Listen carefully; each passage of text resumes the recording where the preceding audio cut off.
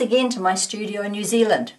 Now, as a mentor and a tutor for artists, I'm always being asked which brushes do I like to use, which are my favourites, why do I choose them, which brands, which fibre, shapes and also sizes. So I thought this is an ideal opportunity to have a chat with you and pass on the hints and tips that I can offer to you to help you choose. I remember when I first started painting in oils and I wanted to choose the right brushes, and I went into an art supply shop and I was absolutely daunted by the huge range of oil painting brushes, the brands and the different shapes. Where to start? I certainly didn't want to waste time or money by selecting unsuitable brushes.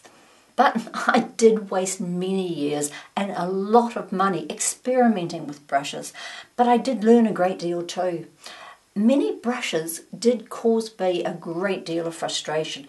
Hairs ending up in my paintings, the brushes dropping hairs, paint from the handle of the brushes. Now that was really annoying when it got into my wet paint. Some of the fibres splayed in no time at all. So it actually ended up a very expensive exercise because I just had to keep replacing those brushes often. But over a number of years, I repeatedly heard other professional artists sing the praises of Rosemary Co brushes. I have great respect for the opinions of those professional artists, so I thought that I'd give Rosemary Co brushes a try. If you try them, you'll immediately appreciate the quality and also the consistency, and you'll come to appreciate the reliability of their brushes. Those things are so important, but the other things that I look for are the flex, the spring back and the shape, of course, and also the delivery of the paint from my brush onto my painting. And the longevity of the fibre and hair is also really important because that's the thing that will allow you to use them for years. These brushes I've had for about 6 years and they're like new. One other thing that I look for is I want a natural extension of my arm. I want to be able to create an expressive brush stroke, and that's what I can get with these brushes because the quality allows it. Now, on the Rosemary Co website, you'll see that the brushes are divided into series. My absolute favourite oil painting brushes are the Evergreen series,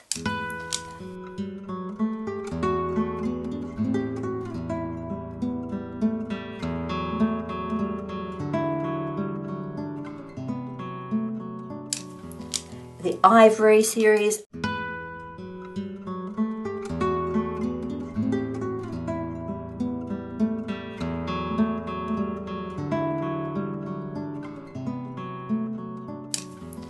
and also the Pure Sable series.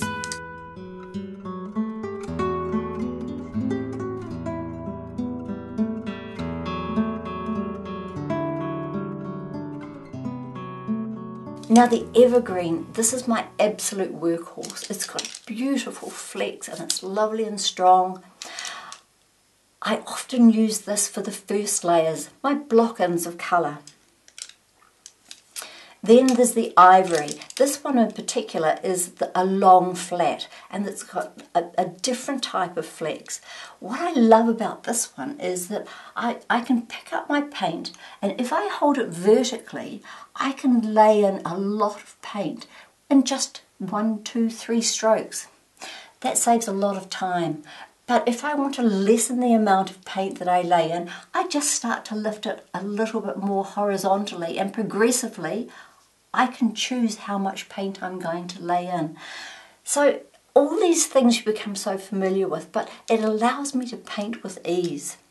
Now, the Pure Sable I use for my final layers, my fine-tuning layers, and this is what gives the finesse and the professional touch to my work. For those keen to know the shapes of brushes that I love to use, for the Evergreens and also the Ivories, I find the filberts and also the flats give a great range and wide range of strokes and mark-making choices.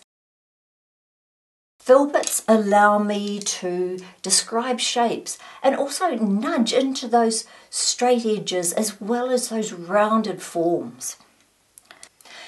Flats used on the tip edge, on the side, or on the flat are just so very versatile and also multi-purpose. They create thin lines, narrow strokes, even wide swathes can be created with ease when I use that flat side of the brush. Now my favourite sable shape to use is the dome. Ideal for that last layer, the all-important fine-tuning layer where everything just seems to come together with that professional edge that we're all after. So explore Rosemary Co website. You can buy the brushes online, rosemaryco.com. In my experience, they're great people to deal with, but also very knowledgeable. They seem to be a very highly successful company, but I really do think that brushes speak for themselves. So once you know about them, try them. I'm sure you'll find all the things that I've said and even so much more.